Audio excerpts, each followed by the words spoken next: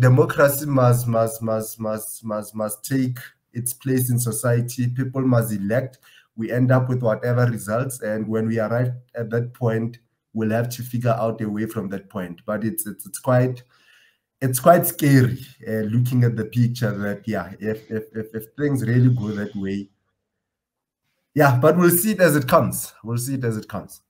Yeah, no, absolutely right, Diego. And just a reminder to obviously all our viewers is that the elections polling might say one thing, but elections are made and decided by those who actually show up.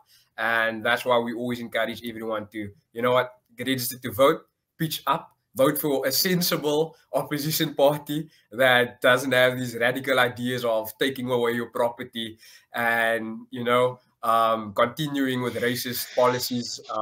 So yeah, that's definitely something we want to encourage people to do, to definitely show up in the next election. And we'll continue doing that for the foreseeable future until then, to see a favorable outcome, obviously for this country, because we know how important our political spectrum is and the decisions that's made there.